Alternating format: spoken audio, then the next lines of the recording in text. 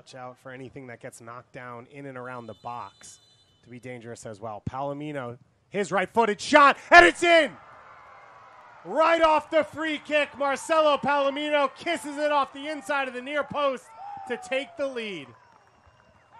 Here, he just whipped that one so well. You know, that's so hard for a goalkeeper with players running across, not knowing if someone's going to get a touch on it, but he didn't need anyone's help there. Gets a young goalkeeper at the front post, and Charlotte, 1-0 early lead here.